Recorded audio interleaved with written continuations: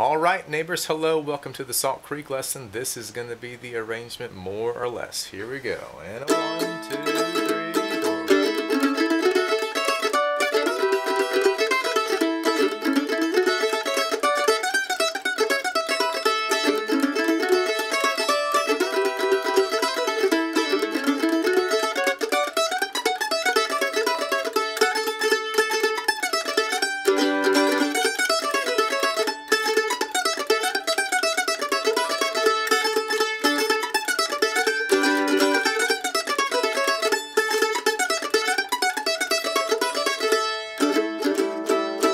Alright, let's go through that a little bit more slowly.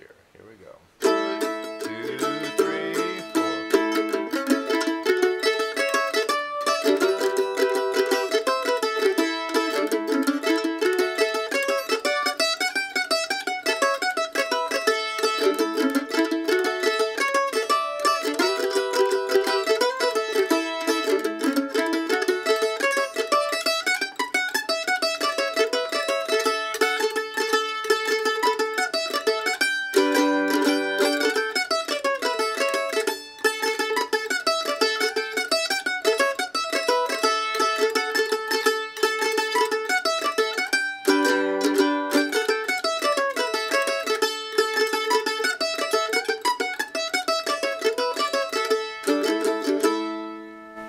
Okay, so now the first thing we need to try to do is get it in our heads. And so one way that I recommend doing that is kind of just humming along to the essential parts of the melody.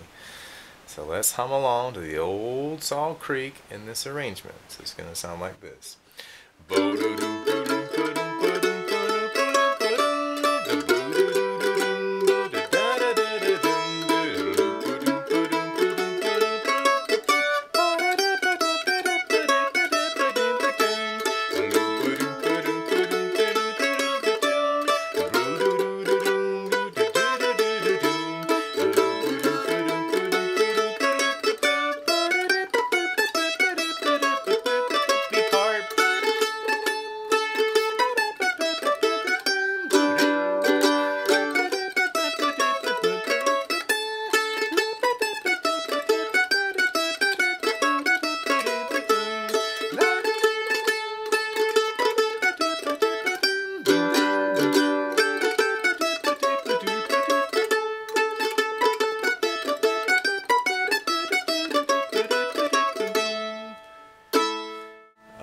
Okie dokie.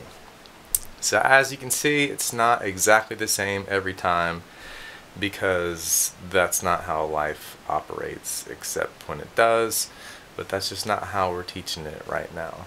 We're going to teach it 90%, 95% one way, and then there's going to be room for it to breathe and grow, and your creativity will kind of direct your motion with regard to that. No one can play like anybody else exactly unless you're a computer or you're a robot cyborg mandolin machine, and that's very unusual. So the first little line of it is a kind of a staggered Monroe 16th thing, and you can kind of put the backbeat chug in there or not. And when I say backbeat chug, you might know what I mean by that. And this is kind of a pulsing rhythm that replicates or imitates, tries to imitate the fiddle shuffle, right?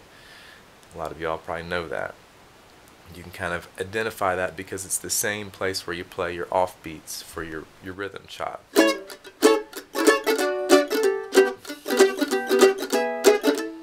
So if you can take that rhythm and put it into your lead.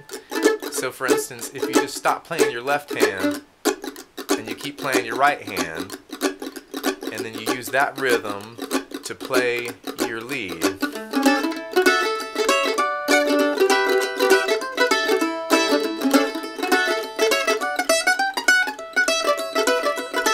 Okay, you'll hear Monroe do that a little bit. You hear Sam Bush do that a good bit.